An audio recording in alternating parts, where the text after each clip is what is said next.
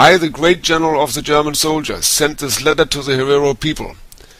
Herero are no longer German subjects.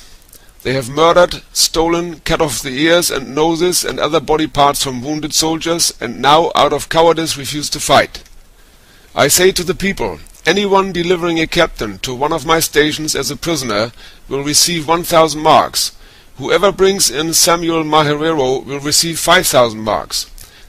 The Herero people must leave this land. If they do not, I will force them to do so by using the great gun. Within the German border, every male Herero, armed or unarmed, with or without cattle, will be shot to death.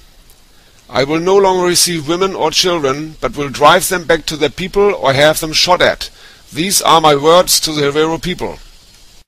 These further instructions were then read to the German troops at roll call, clarifying the exact meaning of his proclamation. This proclamation is to be read to the troops at roll call, with the addition that the unit that catches a captain will also receive the appropriate reward, and that shooting at women and children is to be understood as shooting above their heads, so as to force them to run. I assume absolutely that this proclamation will result in taking no more male prisoners, but will not degenerate into atrocities against women and children.